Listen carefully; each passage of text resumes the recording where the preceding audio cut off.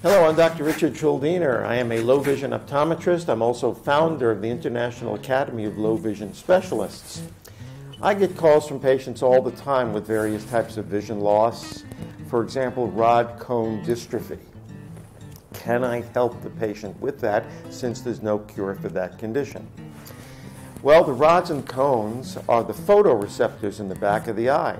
They're what take light and turn it into an electrical impulse that sends it to the brain so we can see.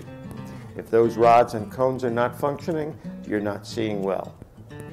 If it's the cones that are more of a problem, then the central vision will be more of a problem. And as a low vision optometrist, I am not really so concerned with what's causing the vision loss as I am what are we going to do about it.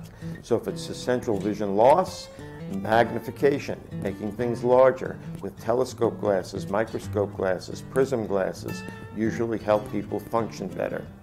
If it's the rods that it's the problem, those are usually found in the periphery and cause night vision problems, peripheral mobility problems getting around.